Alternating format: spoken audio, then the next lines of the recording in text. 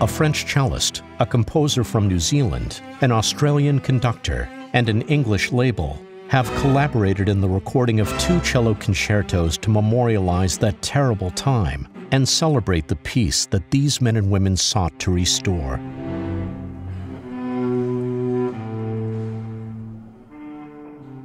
This recording is really the climax of these past 3 years.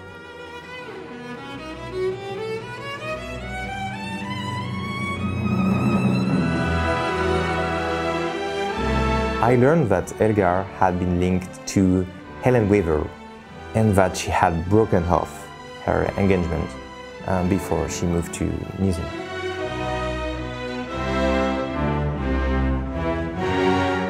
As music critic Peter Meechan said so well in his review of the premiere of the Elgar Farr Concerto, he was struck by how the expression of anguish and anger in this new work reminded him of Elgar's cello concerto.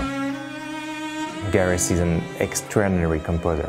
We discover that we share many things in common, like our commitment to honoring our ancestors. They were all killed in northern France and Belgium, so that's my personal connection to the piece. I was so blown away by Sebastien's playing, and phenomenal. He's a fantastic guy and a really, really good musician.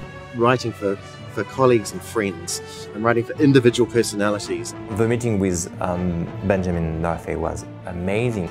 We were absolutely in the same artistic direction. Sebastien Hurtaud received the final score of the concerto 2 days after the birth of his daughter and 2 months before the world premiere performance.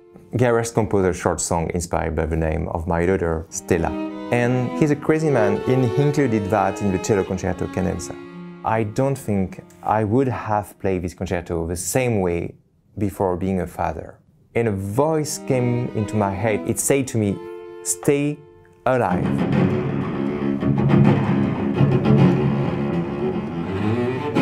Audiences from different countries expressed the same sentiment to me. And they say, "Listening to the concerto you performed, you transported us and brought to life the images of war."